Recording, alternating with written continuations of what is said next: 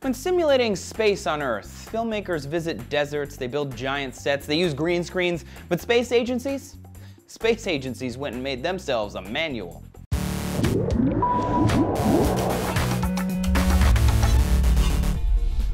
Hey Space Nerds, Trace here with your weekly D-News Space Update. Space is a cold, desolate, lonely place, kind of like Antarctica, or maybe the Badlands, and now we know exactly how much space is like those places thanks to this fantastic document from the Planetary and Space Science Research Institute at the Open University in the UK.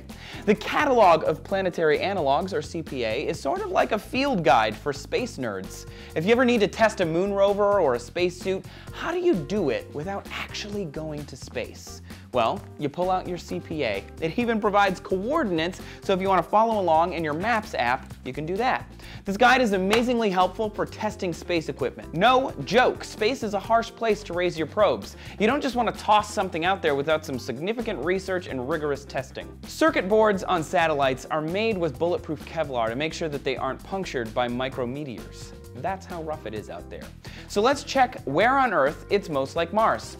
According to the Catalogue of Planetary Analogues, you'd want to visit Antarctic's dry valleys. They're the most Mars-like environment on Earth. Why? Because they have impact features like craters and volcanic landscapes, as well as fluvial features, which are river valleys like lake beds and stuff, aeolian processes, it means it's real windy there, ice-related geomorphology, and subsurface water deposits. Boom. Plus, it's pretty cold on Mars. The average temperature is a minus 80 degrees Fahrenheit. In Antarctica, it gets that cold in the winter on average, so let's go. Anthony loves him some Iceland. He visited earlier this year, and I don't know if you noticed, but he came back with that awesome beard. According to the CPA, Iceland is, quote, a fantastic playground for planetary surface activities and a natural laboratory for either Mars or the Moon. Sounds lovely.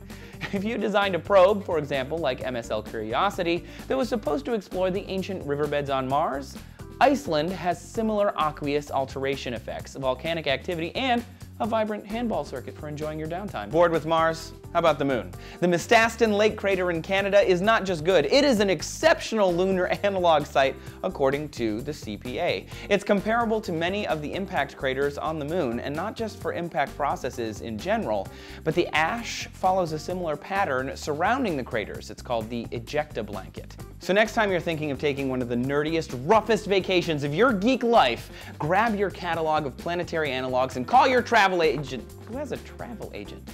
Like open an app or something, check Craigslist, I don't know.